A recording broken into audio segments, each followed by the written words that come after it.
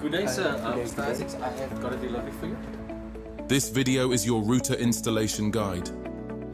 After receiving delivery of your Vox parcel, you will find 3 QR codes on the side of the box. Scan the QR code to access your installation guide. When unboxing your MikroTik router, you will find the following in the box: a network cable, followed by your MikroTik router.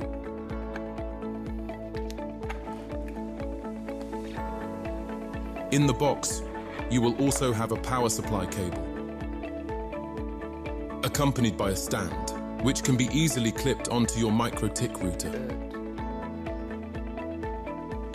When opening the network cable, plug the network cable into port 1 on both the MikroTik router and your Fibre box. The port on the MikroTik is labeled Internet/PoE-in. Connect your MikroTik router.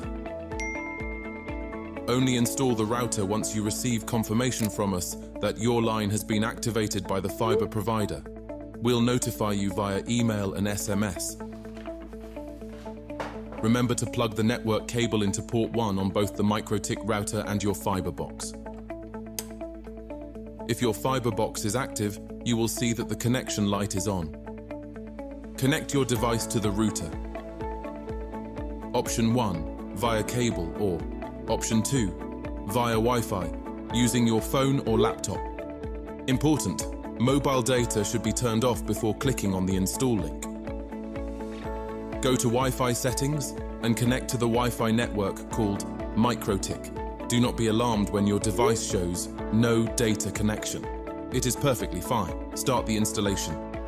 Once this device is connected to the router successfully, refer to the SMS or email you would have received and click on the link to start the router configuration process. iPhone users need to copy and paste the install link into the Chrome browser, as Safari tends to block the installation. Allow a few moments for the router configuration process to run.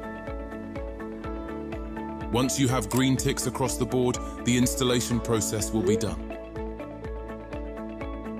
Installation complete. Once the router has completed the setup, you can connect to your new Wi-Fi network.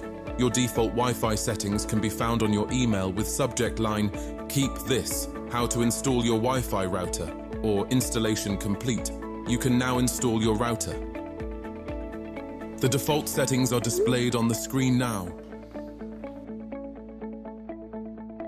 If you need help at any point, our technical team is just a call away.